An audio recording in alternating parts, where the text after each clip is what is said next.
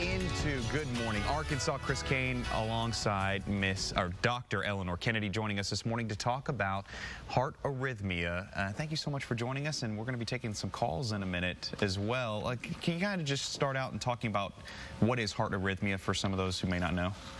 Well, a heart arrhythmia is any type of heart rhythm that is not quote-unquote normal. So that can be a fast heart rhythm, a slow heart rhythm, an irregular heart rhythm. And the single most common type of heart arrhythmia is what we call atrial fibrillation. Now, what does that exactly entail? Atrial fibrillation is a very rapid heart rhythm pattern that starts in the top chambers of the heart, or the atria.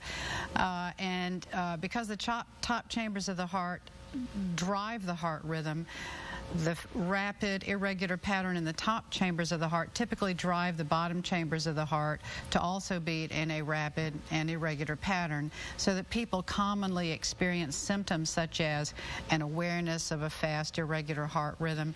And because the efficiency is not ideal, they often also experience symptoms such as fatigue or shortness of breath, particularly shortness of breath with exertion, and an uncomfortable pounding sensation. So the symptoms are you're aware of them most of the time? Most people are. There are some people who are blissfully unaware of what their heart is doing, and that actually is a double-edged sword, because if people are having atrial fibrillation, we actually want to know about it, because atrial fibrillation overall is associated with a little bit increased risk of stroke and some other issues with the function of the heart, so that it's good to be somewhat aware, but not overly aware. Overly aware. Oh, let's talk about how it's treated exactly. Once you're diagnosed with it and you go in, how do you go about treating something like that? There's a little bit of a complicated algorithm that we use depending on how long the person has been in atrial fibrillation, depending on what type of symptoms they have, depending on other medical problems that they might have. We typically, at least initially, make an effort to get the heart back into a normal heartbeat pattern, and we may do that either with medication or with what's called a cardioversion, where we pass electricity across the chest to essentially jumpstart the heart back into a normal heartbeat pattern. Sometimes in certain patients, particularly if they have symptoms and they have failed a medication, we also recommend a procedure called ablation to actually get in and get rid of where the problem comes from. Okay, well, let's go ahead and take some callers right now. I believe we have Diane from Hot Springs is on the phone. Diane, welcome to Good Morning Arkansas. And what question do you have for Dr. Kennedy this morning? Good morning. I am one who has the atrial fib, and I am on two kinds of medication, sotalol and Endor, and I also have suffered a TIA in September.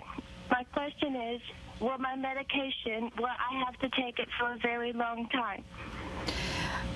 One of the medications that you did not mention that I'm concerned about, particularly since you've had a TIA, is you don't mention any type of blood thinner. If you've had a TIA previously, the general recommendation, unless there's a good reason for you not to be on a blood thinner, is that you should be on a blood thinner such as Coumadin or Pradaxa. But in general, with atrial fibrillation, unless you either take medication for the procedure or in some cases have an ablation done, we would expect your heart to relapse back into atrial fibrillation unless it is treated in some way to suppress the underlying tendency of the heart to go into atrial fibrillation. Okay, thank you, doctor, and thank you, Diane, for calling. Now we'll get to our second caller. This is Barb from Hot Springs. Barb, welcome to Good Morning Arkansas, and what question do you have for Dr. Kennedy today? Yeah, hi, good morning. My husband was diagnosed with pneumonia, which unfortunately turned into a viral heart failure.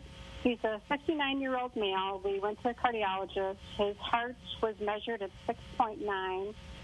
They believe there was a little regurgitation from the mitral valve. And we're shocked. We're barely standing up at this point. Should we get a second opinion and see what else we can do? I don't know if there's any support groups or if a pacemaker would help, or if you can give us any ideas, sir. I'm sorry, did you say that he was shocked? No, we were shocked. Over the fact that he has the enlarged heart related to the virus. Absolutely. Is he on medication for his enlarged heart? Yeah, he's on a lisinopril, a Lasix, Corig. He's on a low-sodium diet and low fluids.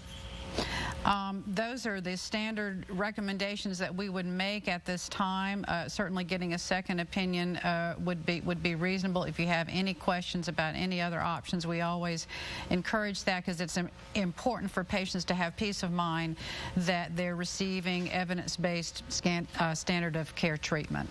Okay. Thank you so much, Dr. Kennedy. Thank you, Barb. We have the information right here for the Heart Clinic Arkansas. It is at 10100 Canis Road. Also the number on your screen. Any heart-related issues, call that number. Go see the doctors over at the Heart Clinic Arkansas. Thank you so much, Dr. Kennedy, for joining us this morning. We appreciate the calls out there, and we'll be right back.